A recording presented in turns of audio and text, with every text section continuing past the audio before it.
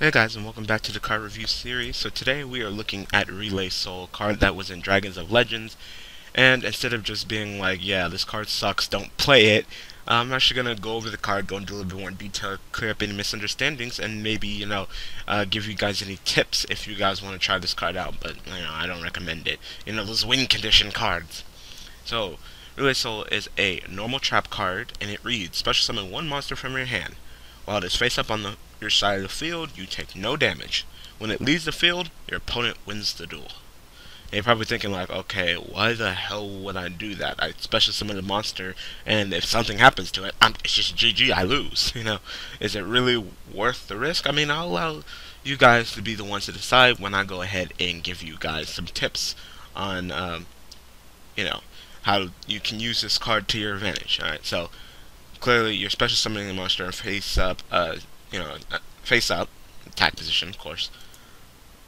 No, it doesn't have to be in attack position. It could be defense, but it can still be destroyed. That's the thing. That's the thing with the card. I thought they were gonna give it a little bit more, like maybe it couldn't be destroyed by battle or by card effect or something. Just like no, you just take no damage. So you're gonna be special summoning this card if you put it in attack position. This is where I was gonna go with it. You can always equip it with safe zone. Then it won't be able to be destroyed. But also keep in mind that MST is a thing, and people run that at 3, so if the MST or safe zone that's destroying your monster, it's removed from the field, and then you lose the duel, so you want to be careful with that. Also, keep in mind that while it's face up on the field, and it's removed, you lose. So if you can flip it face down, like a Book of Moon, or, keep in mind this, and you guys are probably wondering about this, if you use that as an extreme material, the effect will not apply where you lose the duel. So, if you want to go ahead and activate this, especially something from your hand, hopefully your opponent doesn't respond with, like, Bottomless or something, or Torrential, or even Compulse, and they allow it to go through, and you can summon something else and exceed, then the negative effect will not apply. Something interesting with Soul Relay, I almost said this card backwards, Relay Soul, is that it's kind of a good counter to burn decks. As long as you keep in mind about Lava Golem, it says you take no damage, period. This includes, effect damage, so, no more getting hit with secret barrels and,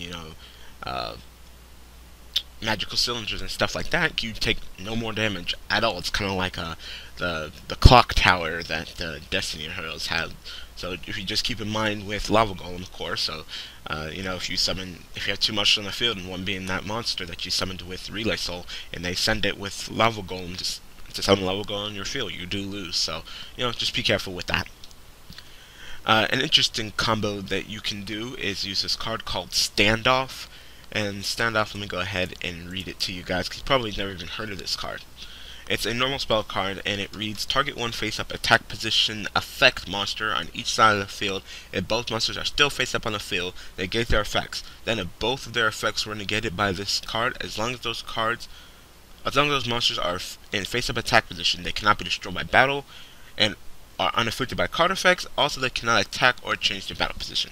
So, pretty much, you can just, your opponent has attack position monster with an effect, you can Relay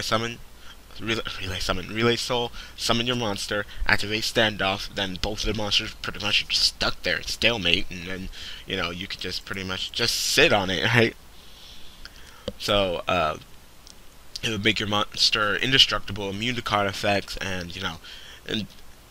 and thus, being immune to card effects, it would thus block the card's downside if you lose in the duel, although it will not be able to attack.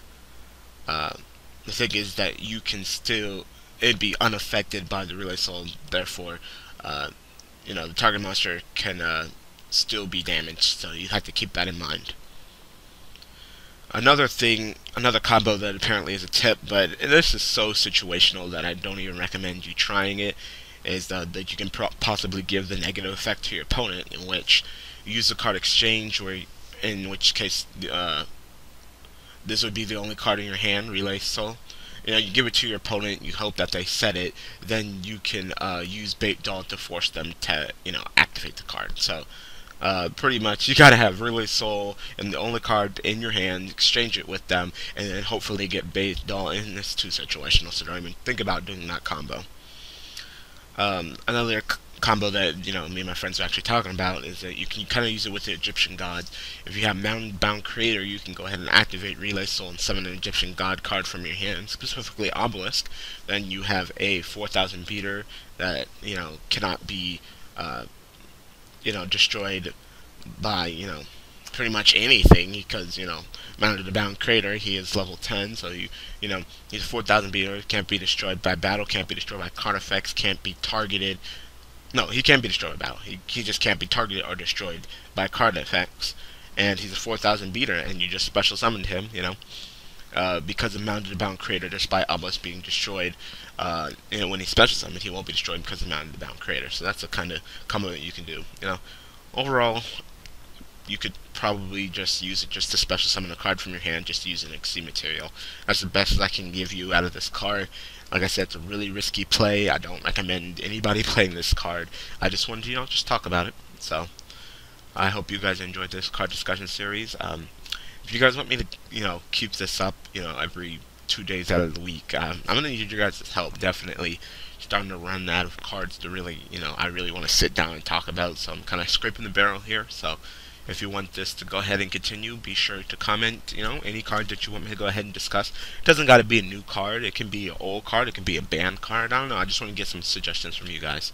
So I hope you guys enjoyed this episode of the card review series. Thank you guys for watching. Thank you guys for all the support. And I will see you guys Thursday with another card. Thanks for watching.